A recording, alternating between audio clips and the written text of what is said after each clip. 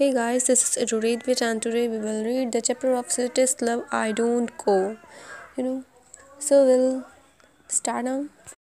देखो जी, पहले यदि एग्ज़ाम के व्यू से देखा जाए तो इसमें इक्वली MCQ क्वेश्चन में केवल पोइट के बॉर्न अर्थात जन्म एवं मृत्यु से संबंधित विभिन्न क्वेश्चन आते हैं. But however we will mostly read the बियोग्राफी of poet. हम लोगों को जनरली पोइट के बारे में जानना आवश्यक होता है ताकि एग्ज़ाम से रिलेटेड कुछ भी क्वेश्चन आए तो हम उसमें पीछे ना हो. पहले हम पोइट के बियोग्राफी को पढ़ेंगे. जी देखो, sweetest love I don't go, जिसमें बहुत सारे ऐसे वर्ड्स हैं जिनसे जॉन डॉन ने अपने वर्ड में लिखा है, जिसे आप लोग पढ़ने टाइम कंफ्यूज हो जाते हो कि ऐसा वर्ड तो मैंने सुना ही नहीं है. जैसे देखो, sweetest love I don't go, जिसमें गो GOE स्पेलिंग का थोड़ा इश्यू है, इसमें E एक्स्ट्रा आ गया, बट फिर भी हम लोग इसे गो ही पढ़ेंगे. इसी तरह इसमें और भी ऐसे वर्ड्स हैं जिसे आप कंफ्यूज हो जाते होगे पढ़ने में, तो आगे मैं उस पोएम में वो भी बताने वाली हूँ. तो पहले हम पोइट की बियोग्राफी के बारे में जान लेते हैं. Sweetest love I don't go, जिसके पोइट हैं John Donne. He was born in London into a prosperous Roman Catholic family of readers at a time when England was centrally free and anti-Catholic. John Donne 1572 में London में एक समृद्ध Catholic family में जन्म लिए. Prosperous मतलब समृद्ध होता है और कैथोलिक एक धर्म है जिसके यह अनुयायी थे. ठीक है, पर ये जिस टाइम में जन्म लिए थे वहाँ इंग्लैंड में उस टाइम एंटी कैथोलिक का प्रचार चल रहा था. एंटी कैथोलिक मतलब होता है कैथोलिक धर्म के विपरीत. जैसे आप हिंदू हो अभी या फिर मुस्लिम जो भी हो, तो अपने आप धर्म के विपरीत जो भी कार्य करोगे तो उसे एंटी, उसमें उस धर्म के आगे एंटी लग जाता है. तो वो अपने धर्म के विपरीत कार्य करते थे, या फिर उनके धर्म में जितने भी लोग थे लंदन में उस टाइम, वो सब एंटी कैथोलिक के अनुयायी थे. Don was forced to leave Oxford university without a degree because of his religion. John Donne को फोर्सली इनके यूनिवर्सिटी से, ऑक्सफोर्ड यूनिवर्सिटी में ये पढ़ते थे, वहाँ से इन्हें विदाउट डिग्री, बिना डिग्री दिए इन्हें फोर्सली निकाल दिया गया, क्योंकि इनके रिलीजन जो था वो एंटी कैथोलिक का था, इसीलिए इन्हें निकाल दिया गया इनके रिलीजन की वजह से. Don is well known his song and sonnets, stairs and the एलिजियस and sermons. तो हम पहले जान लेते हैं कि ये किस किस चीज़ के लिए प्रसिद्ध थे. तो सॉन्ग एंड सोनेट्स के लिए. सॉन्ग एंड सोनेट्स मतलब क्या होता है? सॉन्ग्स में तो पता होगा गाना होता है, और सोनेट मीन्स क्या होता है? सोनेट मीन्स 14 लाइन की कविता होती है. तो आप बुक्स में पढ़ते होगे, जो भी कविता आपको 14 लाइन की दिखेगी वो एक सोनेट है. तो जॉन डॉन सोनेट्स और सॉन्ग के लिए फेमस थे. और स्टेयर्स मतलब होता है प्रहसन अर्थात हास्य चीज़ लिखने के लिए भी ये फेमस थे.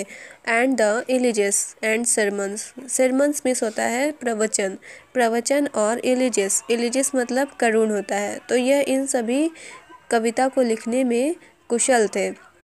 इक्वली अगर कहा जाए तो जॉन डॉन या फिर किसी भी पोइट्स के एग्ज़ाम में स्टोरी नहीं पूछी जाती, इसीलिए मैंने आपको स्टोरी नहीं बताई है इनकी.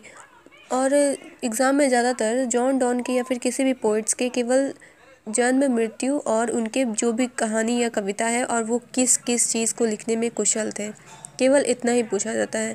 और उनके जीवन में क्या क्या हुआ, क्या नहीं हुआ, ये स्टोरी नहीं पूछी जाती उनसे. तो इसी के साथ हम कविता की ओर बढ़ते हैं. Sweetest love I don't go for a weariness of थी, nor in the hope the world can show A fitter love for me. But since that I must die at last, 'tis best to use myself in just thus by faint death today. इस poem के regarding, इस line के regarding poet अपनी wife से कहते हैं कि मेरा इस यात्रा पर जाने का अर्थ यह नहीं है कि मैं तुमसे थक चुका हूँ. Sweetest love I don't go for वेयरनेस of थी, मतलब कि मैं इस वजह से नहीं जा रहा हूँ कि मैं तुमसे अब थक चुका हूँ. Nor in the hope the world can show a fitter love for me, ना ही इस वजह से जा रहा हूँ कि तुमसे ज़्यादा मुझे ये दुनिया प्यार देगी. But since that I must die at last, 'tis best to use myself in jest. Thus by fan dead to die. Poet कहते हैं कि एक ना एक दिन तो मुझे मर ही जाना है। यहाँ पे DYE लिखा है, डाई वो अपना पोइट का एक लैंग्वेज है, पर हम लोग इसे DIE वाला डाई ही पढ़ेंगे एज यू नो। तो पोइट के आगे कहते हैं कि इस यात्रा के दौरान अगर मुझे मृत्यु भी आ जाए तो मैं उसे खुशी खुशी गले लगा लूँगा। Must die at last in best to use my self in just, क्योंकि मैं अपने जीवन को यूज़लेस नहीं करना चाहता। मैं अपने जीवन को बेस्ट देकर अपनी मृत्यु, अगर इस यात्रा के दौरान मुझे मृत्यु भी आ जाए तो मैं उसे हंसी खुशी गले लगा सकता हूँ।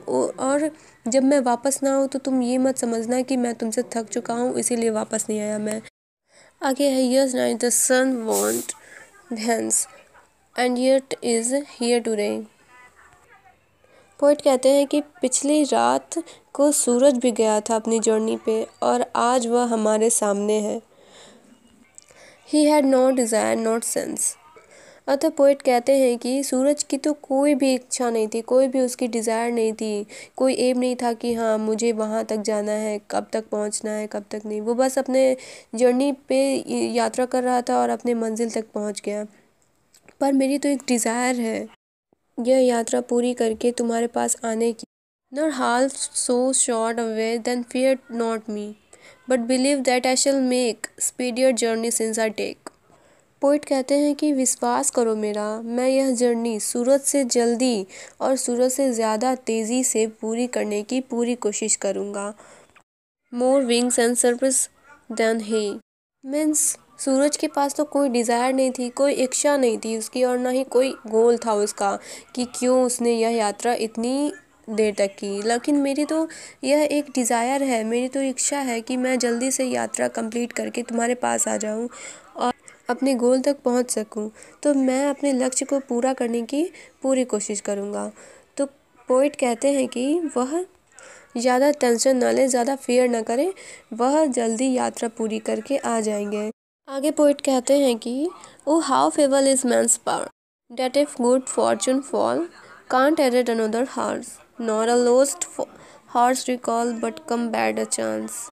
पोइट कहते हैं कि मैंस का पावर यानी कि ह्यूमंस की पावर कितनी ज़्यादा फेबल है, अतः कितनी ज़्यादा कमज़ोर है कि वह अपने बीते हुए पल को, बीते हुए भाग्य को या फिर बीते हुए हार्स को यानी घंटे को वापस नहीं ला सकता है, उसे रिकॉल नहीं करता।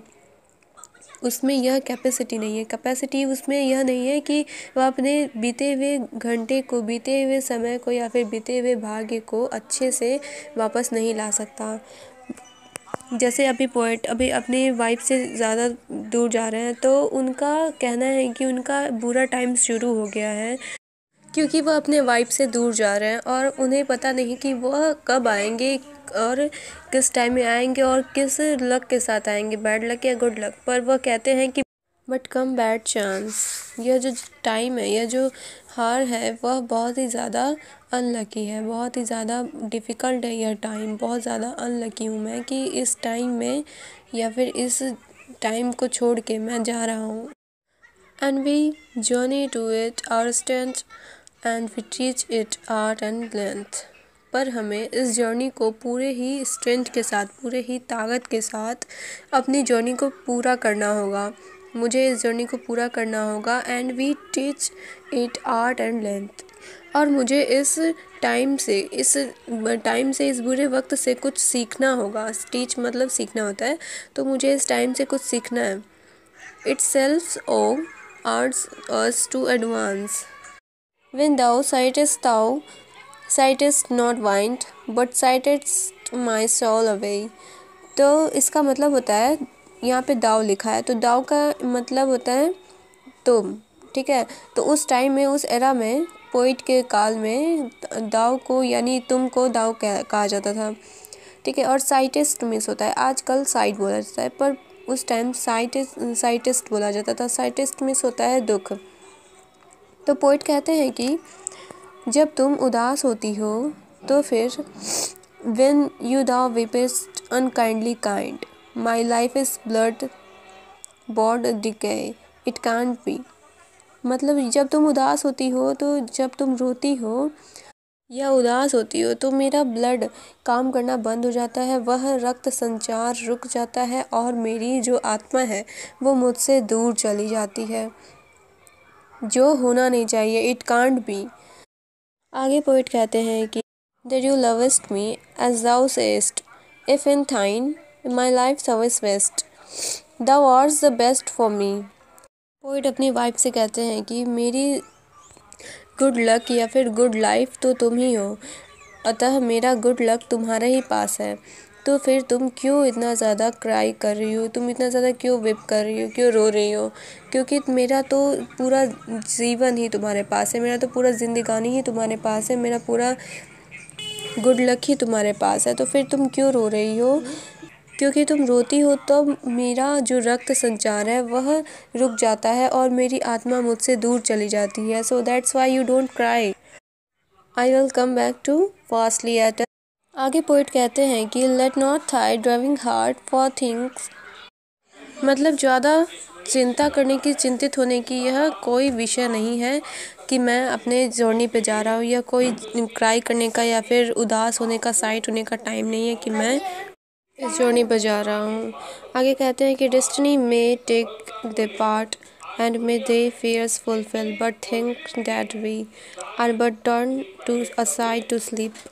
डेस्टिनी मीन्स भाग्य होता है, तो भाग्य हमारे साथ बहुत ही ज़्यादा अच्छा खेल खेल रही है, बट हमें फियरलेस होने की ज़रूरत नहीं है। एंड मे थे फियरलेस फुलफिल, मतलब हमें कोई फियर होने की ज़रूरत नहीं है।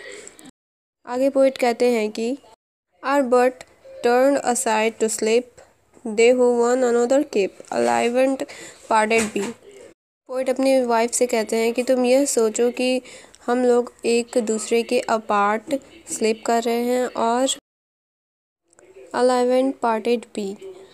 पोइट कहते हैं कि तुम जब तक इस स्लीप से, इस अच्छे नींद से, अच्छे ड्रीम से बाहर आओगी तो फिर मैं तुम्हारे सामने रहूँगा, मैं इतने स्पीडियर से अपनी जर्नी को कंप्लीट कर सकता हूँ, कर लूँगा। That's why you not fear, तुम चिंता मत करो। इसी के साथ यह पोएम ख़त्म होती है और मिलते हैं मेरे अगले वीडियो में अगली पोएम के साथ। तब तक जुड़े रहिए EDU रीड के साथ और जारी रखिए अपनी प्रिपरेशन EDU रीड के साथ। Save water, save